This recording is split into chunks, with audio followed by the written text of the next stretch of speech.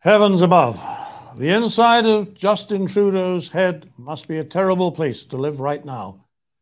Imagine seeing racists and misogynists in every shadow. Imagine trying to govern a country of people with unacceptable opinions and having such beautiful thoughts and exquisite sensibilities as he undoubtedly does. Imagine forever hearing whistles that only dogs are supposed to hear. All this. And Pierre Poilievre has been Conservative leader for just 4 days. Uneasy rests the head that bears the crown indeed. What's going on here is obvious. What the Prime Minister calls dog whistles, when it's Poilievre he's talking about, are recognized by everybody as mere virtue signaling when he summons his own familiars. Same thing. And with his whinging attacks on Poilievre, Justin Trudeau is trying to define Poilievre before Poilievre gets a chance to define himself. Of course, it's what politicians do.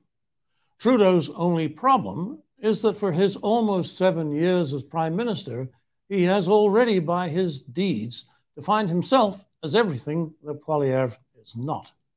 That is, a complete and total hypocrite, a phony, someone who represents himself as morally superior but acts without second thought or scruple.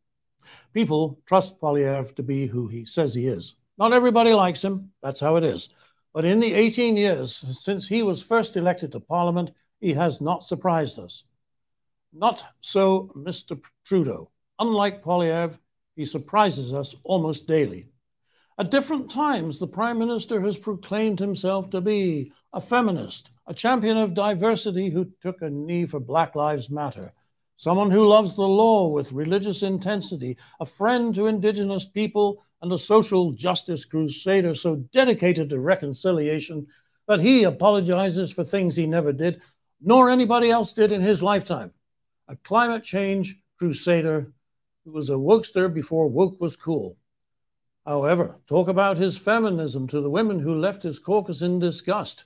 Try and square his blackface episodes with anything he ever said about equity, diversity, and inclusion.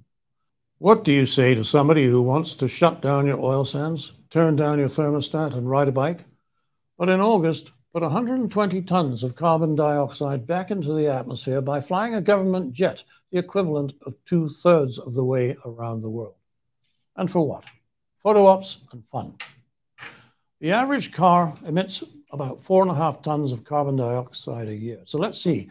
The Prime Minister just burned through my carbon dioxide emissions for 25 years in less than a month. I don't want to hear any more about cutting carbon emissions from Justin Trudeau. Here at the Western Standard, we're fair. So we'll also be watching for Pierre Poilievre to stay on his freedom and prosperity message. And when and if he gets the chance to act on it. Of course, when it comes to policy, we recognize that no matter how hard you try, sometimes you walk into a wall. That's disappointing, but that is not hypocrisy. What is hypocrisy is when you say you're wonderful and act like, well, like the Prime Minister. For the Western Standard, I'm Nigel Hannaford.